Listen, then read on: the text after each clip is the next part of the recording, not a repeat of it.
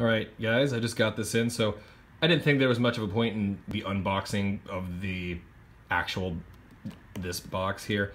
I just wanted to talk about the Super Retro-cade. This box really inside and out. I didn't think I should bother even showing you guys me taking it out of the outside cardboard box. What would be the point of that?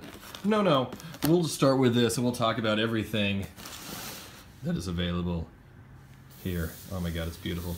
I can't even explain to you the texture of this case. It's like matte, but like some parts of it are gloss. They did a really good job on this time over the Generations thing. Not dogging the Generations at all. I never got to use one personally. I saw the boxing and you know, comparatively, this is just dramatically better. So it shows the Super Retro-cade, the ultimate home arcade, and you got Strider and Mega Man / Rockman. It even shows some scaled down version of the controllers, and I think this might be the actual true to size thing. Don't hold me to that, but it mentions that it's HDMI and AV ready. It's from Retrobit, packed with over 90 games. This might even, oh my gosh, be some of them. Go figure. So the ultimate home arcade, then you open this little door, and popular console titles. That's right. This is a 2-in-1 kind of scenario where you have some arcade games and then you have home console games. From way back when, people, we're talking Mighty Final Fight, we're talking Knights of the Round. I couldn't make out of the Burger Time. You kidding me? Burger Time, y'all? I love me some Burger Time. Just a load of stuff here. And it says, you know, the things are officially licensed by Capcom, Data East, Irem, and Technos. Let's see here. Let's turn it to the next side. Shows on the side the three primary sides, front, back, and the other opposing side of the opposite side of the console. On this side, before we go to the back, let's talk about what this says in English specifically.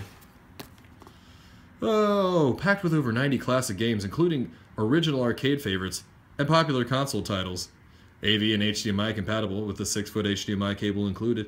2 10-foot wired USB 6-button controllers compatible with PC and Mac. Intuitive smart UI with smart filters in it for easy navigation. Internal save states and button tutorials. SD card slot to save and transfer game progress. And it's compatible with official or third-party USB controllers. That's interesting. I'm assuming they would have to follow this schematic, at least 4 buttons on for the face buttons, and then 2 center buttons and a D-pad. It also has some shoulder buttons there.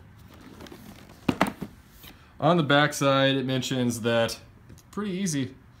User interface, you select game, you select your settings, and you could choose between AV or HDMI. I'm assuming it shows too that there's a lot more clarity in that. I don't know why it has AV stretched out. I feel like by default people's TVs don't stretch it out, but I could be wrong. I thought normally it was like letterboxed in there. It could be wrong, or maybe everybody's TV is different, or maybe you just have to change those settings by default. Packed with over 90 popular retro games. It mentions, I'm not going to read everything here, it mentions all the arcade games and all the console favorites. That's great. In an effort to stay true to the arcade experience, some games may run slow or flicker due to the original format. It mentions specifically arcade experiences. I'm going to obviously run some console games as well to see if they have any flicker or slowdown. Obviously they're saying, you know, not all the time, just at moments in the game. Oh, there you go. Console and controllers are not true to size. Right, guys. The controllers are not that size. Don't think that they're an inch wide. That's 2 inches. Ages 10 plus, and that is it for the outside of the box. Let's dig into it. Pull this guy. I have not opened this before. Only the front little door thing there. So I don't know how this opens. I'm doing this with one hand, so you'll have to excuse me. Oh, nice. Okay, so there's one of those clear holders that keeps everything in place. So I'm going to lay this on its back, and it should just slide on out. Ah, snazzy, snazzy. Okay. So it's individually wrapped too. Much like the Super Nintendo Classic Edition, this comes with 2 controllers. It did state how long the cord was, I believe. These look very substantial compared to the mucky muck that we got in the Super Nintendo Classic. Oh, but it's longer than the NES Classic. Great, but not long enough still. These guys, they got some serious length to them.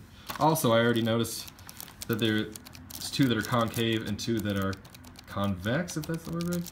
Just very similar to the Super Nintendo here in the US. Some buttons.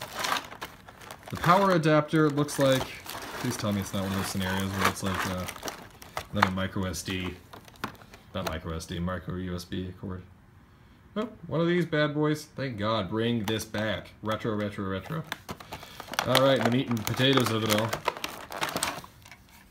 Oh, it actually feels like it's about the same weight as the SNES Classic and the NES Classic. You can see there you have the SD card slot, the HDMI port, the AV output, which is built into it, as opposed to just being a little port that's like custom and then have its own regular white AV, sorry everybody. And the little power hole. There's just really not much to this, and that makes me feel so much more comfortable than, you know, half of these newer consoles like the PS4. Oh, I have a camera too. Oh, I got all this stuff I gotta plug in. So this is great. This is fantastic. There's nothing more to it. Thanks, guys.